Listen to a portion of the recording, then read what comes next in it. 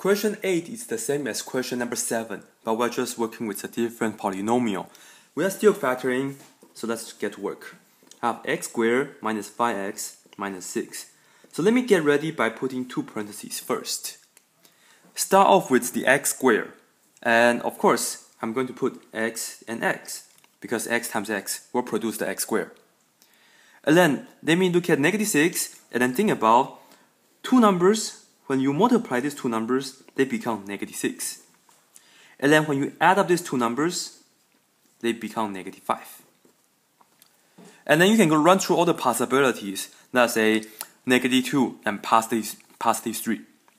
But that will work, right? Negative 2 times positive 3 will be negative 6. However, negative 2 plus positive 3, it will be positive 1, which is not equal to negative 5.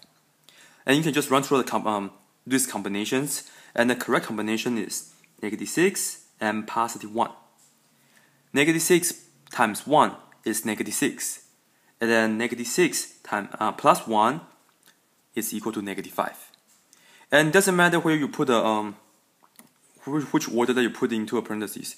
I can put a negative 6 right here, I can put a plus 1 right here. Doesn't matter. And this is pretty much how you factor. This is factor by guess and check, trial and error. And we have answer choice B because I see I have x minus 6 the same. Okay?